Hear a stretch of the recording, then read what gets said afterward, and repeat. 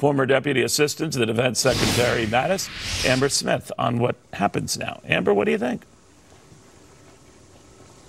Well, I can't say I'm surprised by this. It just shows how much Iran is feeling squeezed right now.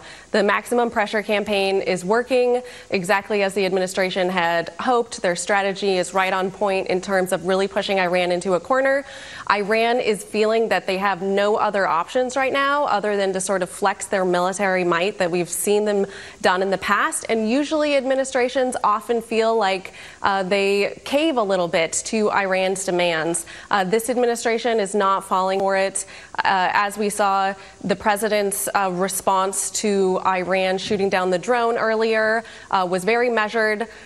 He was restrained, but I think in the future, Iran needs to proceed with caution because they should not count President Trump's restraint as any form of weakness or any sort of unwillingness to strike back when necessary. Well, why would the president be surprised? I give him his due here. He tried to have a mild response to this, tried to give the Iranians the benefit of the doubt that, on who shot the missile down or who shot the drone down, that it couldn't have come from Iran. We later find out, yes, indeed, it come from Iran. So he put himself on the line there, and they respond with, these petulant comments. The president responds with his own.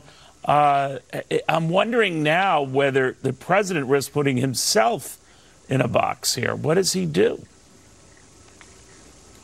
Well, the United States still has many options. It's Iran whose hands are getting tied right now.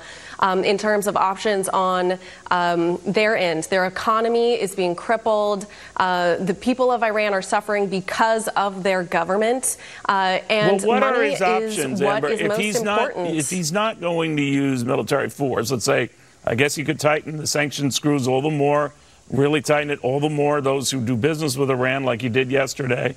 But they seem to go merrily along their way, and they're anti-American statements, particularly anti-President Trump statements.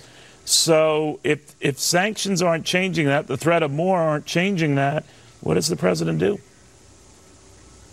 Well, I think they will change that. Tightening down these sanctions will continue to put pressure on Iran. So not only do we have more room and options when it comes to sanctions, but we also have the full might of the military. President Trump chose not to use that option necessarily. We did see a military cyber attack against the equipment that shot down the drone, but there are still plenty of options on the table when it comes to what President Trump can do to strike back at Iran. But you need another provocative act. You need another provocative act to do that. If they shot down another drone or plane or something like that, that would... Correct. But based on his not responding, maybe for perfectly valid reasons, he can't just, respond to nasty tweets or comments from the leadership, right? It would have to be another provocative act. No.